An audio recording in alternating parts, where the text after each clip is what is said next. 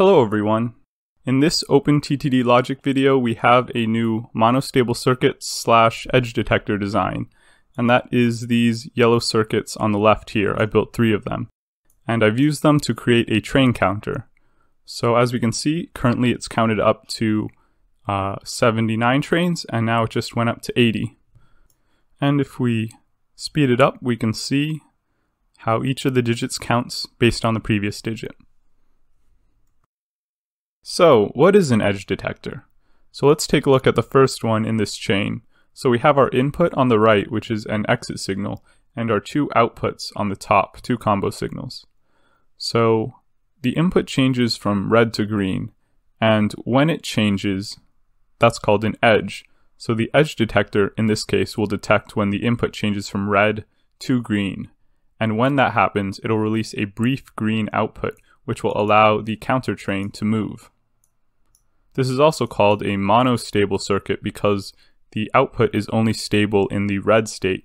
So the output will always stay red, and it'll only be green for a brief moment before falling back to red. So it's only stable in the red state. So, because of the edge detector, this is a very robust way to count trains. Even if the trains in the input jam up, it'll still only move the counter train once. And that's because the edge will still only happen once, when the signal turns from red to green. This is unlike if we were just to use a NOT gate. If a jam happened in the input of a NOT gate, the counter train would just be let free and would count multiple trains. So to build one of these, we'll just take our input off of the main line, and then build a diagonal oblong loop like this. Then on the long edge, in the middle of each of the long edges, we'll place an entry signal facing towards the input, and on the other side, an exit signal.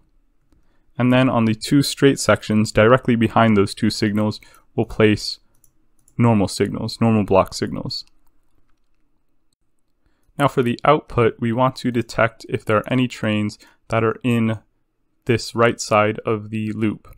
So we can do that over here. And since we have the exit signal already, we can just get an input an output like that.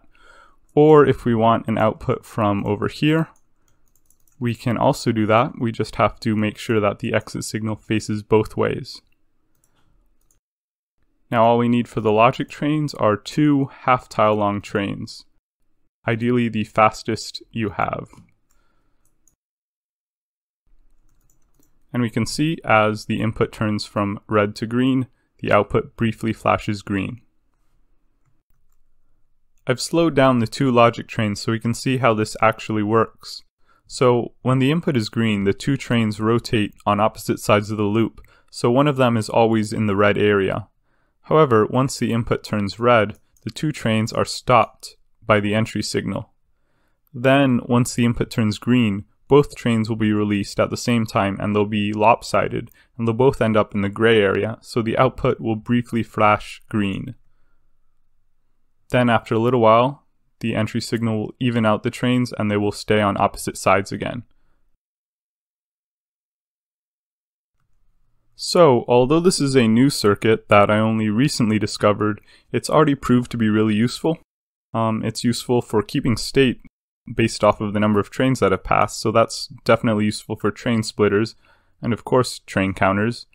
And over here I have a fancier train counter which has a 7-segment display, and we can see it count upwards, 2, 3, 4, and so on. And this also works based off of a edge detector over here.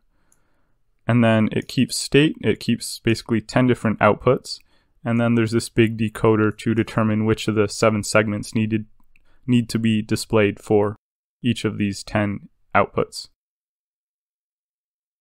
Anyway, that brings us to the end of this video, so thank you for watching. If you have any questions or suggestions for videos, leave them in the comments, and I'll see you next time.